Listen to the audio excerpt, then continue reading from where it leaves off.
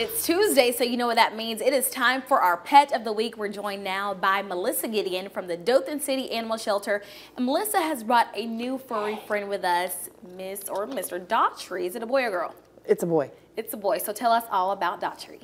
He is sweet, loving, looking for that home.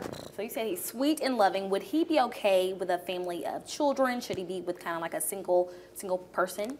Either or. Something funny about Daughtry is he follows you around like a dog. Okay, so he's going to need somebody that's going to be able to show him love and show him that attention. And I see he's crawling all over you, so I'm assuming that he's kind of curious. Yes. Likes to climb high, likes to look down on you. We'll play hide and seek with you. But going from room to room, he likes to follow you around like a dog. He is very curious, outgoing, loves to play. So would he be okay with a family that has other pets there? Yes. He's at the cattery out at the shelter at the moment, so he is with other cats. Mm-hmm. So if somebody did want to adopt him, what are some things that they might buy to get him acclimated into the new space? Maybe a cat tree, so he can climb up high. Toys.